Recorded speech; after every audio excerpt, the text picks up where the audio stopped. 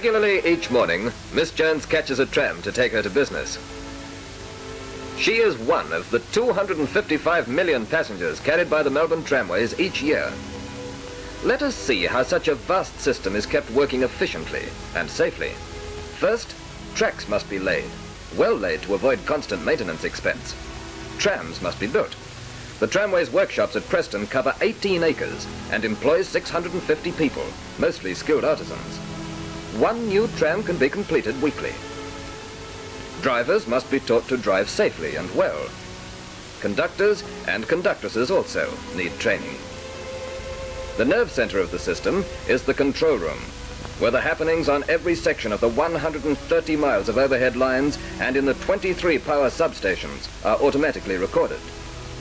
Converting alternating electric current to the necessary direct current is like a Speed Gordon fantasy.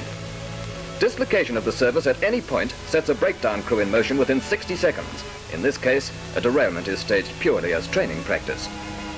Each tram gets its daily scrub and shower. Brakes are examined, and wheels are trued regularly for smooth running.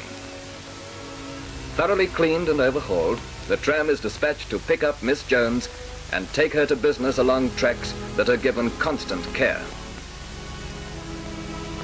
It is in progressive public bodies, such as the Melbourne Tramways Board, that the life assurance officers of Australia invest the savings of you and 3 million other Australians.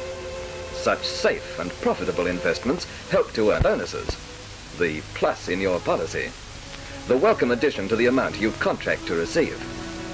Furthermore, your independent life officers help Australia as a whole by supporting the development of important national works. Every Australian benefits through life assurance.